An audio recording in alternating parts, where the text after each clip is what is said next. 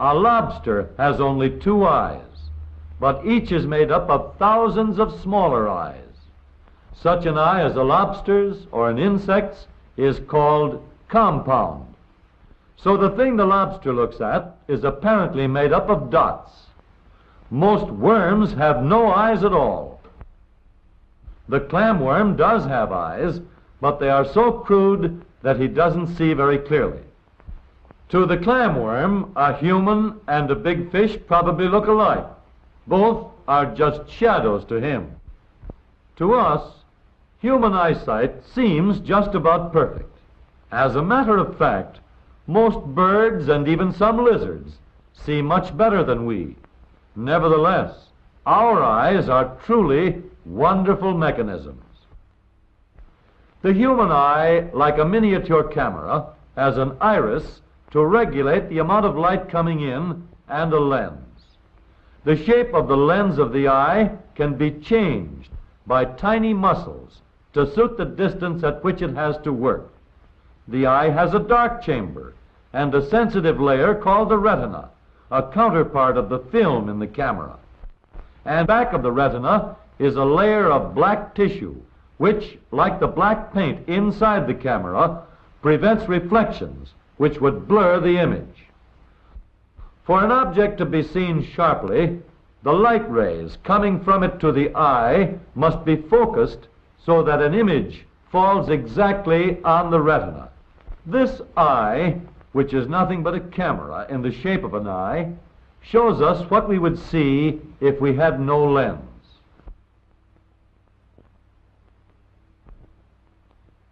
Rays from the object are so mixed and confused that we see nothing but a blur of changing light. But when we put a lens in the camera, rays of light from the object are controlled. They are bent and aimed at correct points on the retina. That is why we have a lens and cornea on the eye to bend or refract the rays. From each point on an object, the light is reflected in all directions. All the rays of this reflected light, which are aimed toward the aperture of the eye, are bent by the cornea and lens so that they come to a single point inside the eye.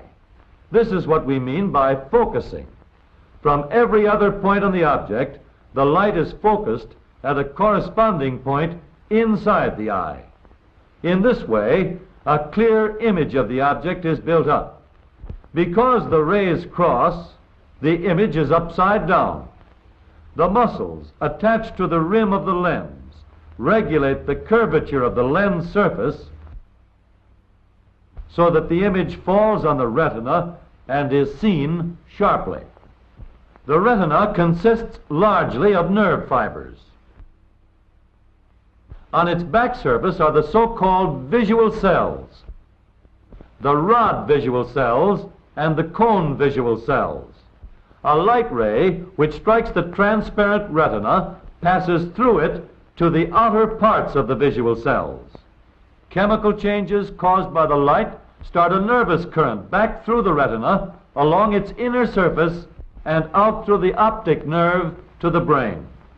Here, a sensation of light is aroused. The rod visual cells are hooked up in groups to one optic nerve fiber so that they cooperate in setting up a nervous current. For this reason, they can cause a current flow in very dim light. The cones, however, are not usually hooked up together, so the light must be brighter before the cones can function. At night, therefore, only the rods can function. But because a whole patch of rods is connected with each brain cell, each point is registered as a blur, and things are not seen sharply. When the light is brighter, the cones come into play. Because each cone has a private wire to its own brain cell, they provide the sharp details of the picture.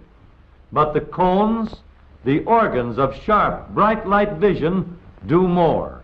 They give us the fascinating world of color. In each cone, are three chemical substances. Each substance is sensitive only to a particular group of colors.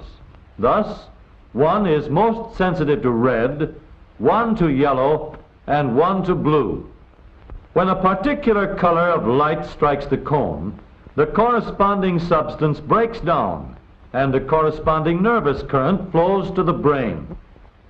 When a different color, yellow for example, strikes the cone, the yellow substance sends a nervous current to the brain.